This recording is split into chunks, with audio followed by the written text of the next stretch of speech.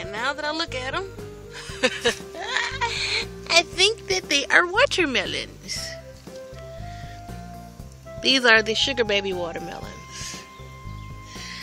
And they are getting kind of fat, so I think it's time for me to put this one down on the ground.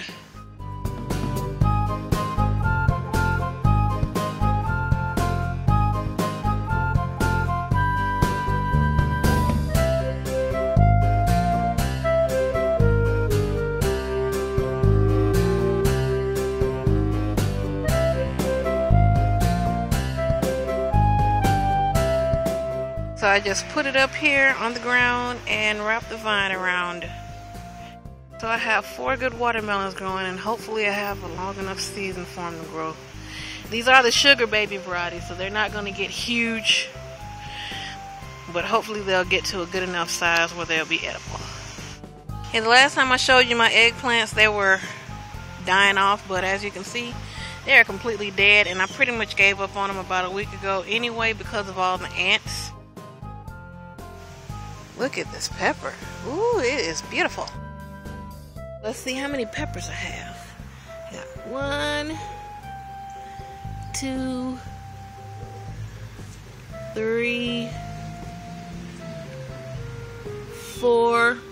Do peppers get blossom end rot? Because look at this. I don't want to bend it too far because I don't want it to break. Yeah, that's 4. And 5 and 6 is right here.